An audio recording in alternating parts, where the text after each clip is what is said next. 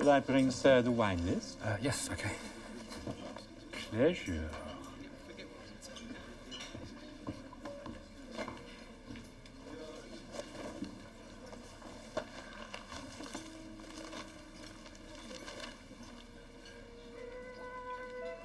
The body was found in the East End of London, but the Hanoi handshake is the unmistakable calling card of a Vietnamese gang killing. According to one unnamed police source, downtown Hackney, also known as Little Vietnam, is now a bloody jungle of organised crime.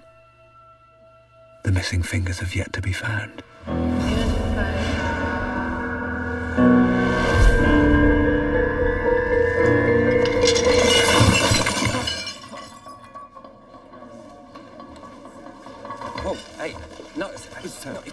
Please. Jack?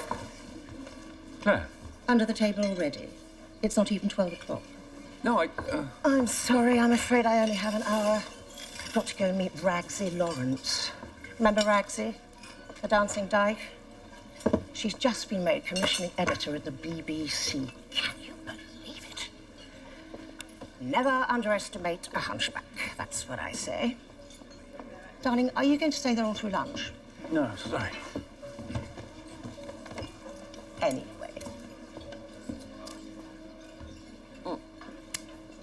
It's good timing for us because I can tell her how busy you are with all your murders. Well, yeah, up to my elbows. Good. Do you have a title? Decades of Death. Chilling. Yeah, well, if you want murder, then Victorian Britain is the golden age. I think murder's lost its sense of theatre, really. I mean, you know, what do we have now? It's just like kids... Mindless violence? Exactly, yes. I mean, killers don't put any thought into their murders anymore. Take Long-Ear, for example. You heard of Long-Ear? Can't say I have, no.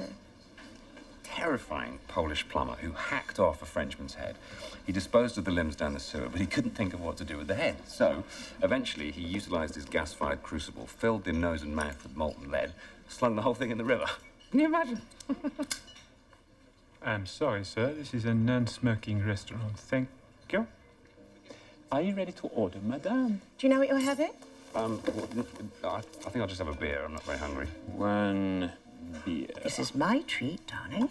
Oh, well, then I will have the chicory salad with asparagus, croutons, chorizo, and poached egg.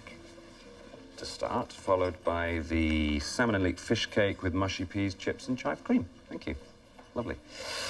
You see, why people love a good murder... I began to tell Claire about my good friend, Professor Friedkin, author of an influential paper on the criminal stare, an ocular condition that instantly identified a madman. Monsieur...